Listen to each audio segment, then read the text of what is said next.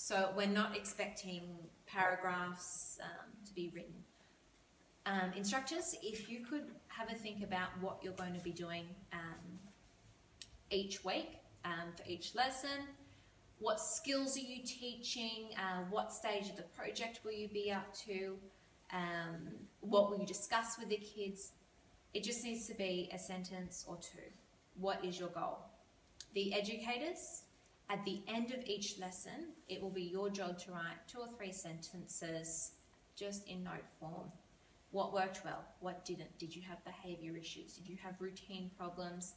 Did the kids love doing something and the instructor thinks that it'd be really great to do it again next week? So while the instructor's doing the instructing, this is something that you'll be able to do to just help with the documentation of the kids' learning. So this will be for the instructors and for the educators.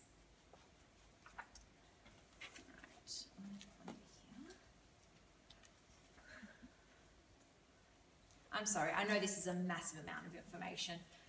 There are a lot of, I think the hardest part is trying to get everyone onto the same page, particularly people who haven't actually been to the clubs or been to the out of school hours care previously. If you have any questions, please ask me. Thank you all for listening so patiently. We're getting there. The risk assessments, this is for the instructors. I will hand this to you at the end. I have thought about all of the risks and potential risks that kids or staff might incur during the incursion. This is a legal requirement. When you're doing your planning, please just think, am I using power tools? Am I using scissors? Am I using glue that might need a material safety data sheet? Am I running on pavement? Do the kids need hats? Anything like that. There is a section for it at the top, just notes, need hats, using glue, anything like that. Just goes at the top. I filled them out. If you could just have a look at them for me over the course of the week. Same with the overview. For both the overview and the risk assessment, please have a look at it. I'm happy for you to call me if you've got any questions. And if you could try and get it back, if you could get it back to me before the first week, that would be fantastic. They really don't need to be detailed. It just needs to be a brief outline of what you're intending to do. This one, you just need to have a look at and tell me if there's any changes. Staff roles. I think I've generally covered the way that each person's role will be operating. Our instructors are instructing, they're providing the lesson. Our educators are supporting them with supervision, behaviour management, and they will be documenting the children's learning as well. The tuition girls, Didi will be working with you on what you're doing. There shouldn't be too many changes, although we might need to document. Just write down, like the instructors writing down briefly what they're doing. If you could just write that down as well, what you did very briefly, a few sentences on a template that I have. These staff roles go into a bit more detail depending on what your role is. That's for the instructors, educators and Kids Learn educators. The tuition girls, Didi will speak to you about that.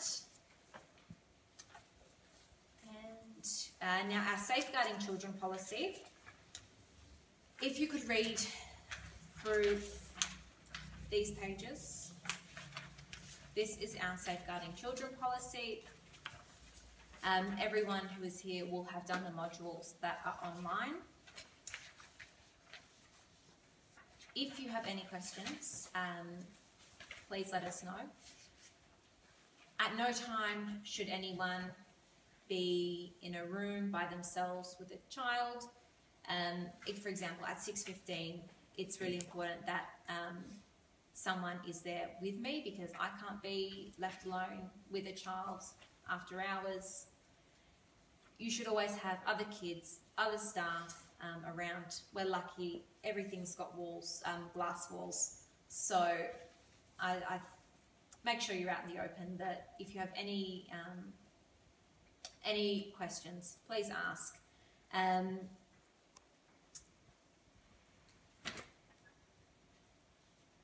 It's important that the language we use, like I mentioned with the behaviour guidelines, everything's positive, that we're careful not to phrase anything in a way that might embarrass, upset, or hurt a child.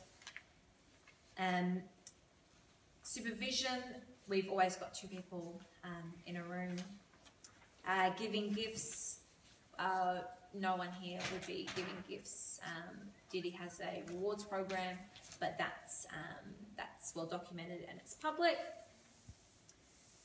No one should be taking photos. Please don't take photos.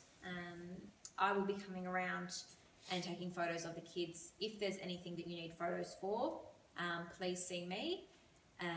If it's an ongoing thing, then you'll need to seek permission from the administration. With physical contact, in most of the clubs, we don't really need to. No one should need to have any physical contact with the kids. In games, in sport, and any of the Krav Maga, the karate, it's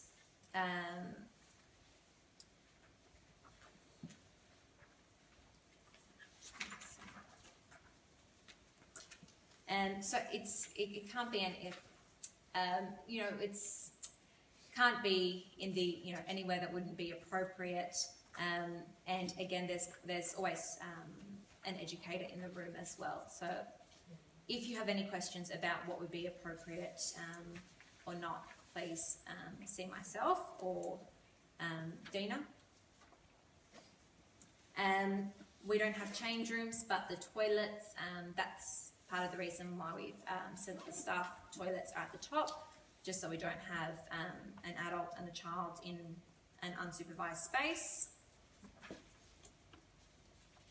If any of the parents have any questions, please direct them to me if you're not sure that you know the answer. And the reporting of child abuse or allegations.